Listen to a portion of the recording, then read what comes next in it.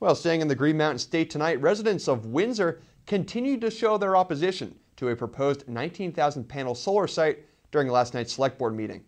This coming days after it was announced that 700 acres of the land have been transferred to the Department of Fish and Wildlife. The large plot of land behind the Southeast State Correctional Facility was originally in the hands of Building and General Services, but an executive order signed just last week by Governor Shumlin has given most of the land to Vermont Fish and Wildlife. However, this transfer does not include around 50 acres that are adjacent to the prison, which could still be used for the solar site. Currently, the project, led by Green Mountain Power, is on hold, and residents asked Windsor officials to take a stand on the project, either for it or against it. Green Mountain Power has yet to move the project forward or to scrap it altogether, as area residents continue to oppose the array, citing wildlife endangerment and it potentially being an eyesore.